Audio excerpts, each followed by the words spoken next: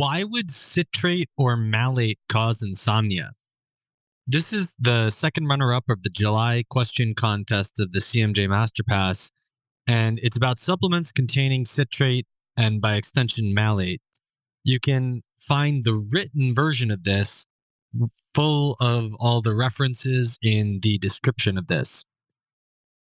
Okay, JP had asked the question, and Heidi N jumped in the comments. And the gist of it is this: JP gets insomnia from malate bound minerals, while Heidi N gets insomnia from citrate bound minerals. And neither of them have the opposite reaction. JP wonders if citrate, sourced from mold, is a problem for some people, and they both wonder if some people just have problems with their Krebs cycle. What I personally find interesting is that JP and Heidi have the complete opposite reaction to these two organic acids.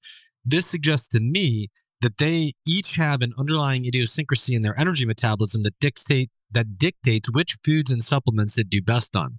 So let's consider hypothesis one to be metabolic problems, arbitrarily declaring it hypothesis one because it's the one that I think is correct, and then hypothesis two, which I think is wrong, to be mold contamination. So hypothesis one: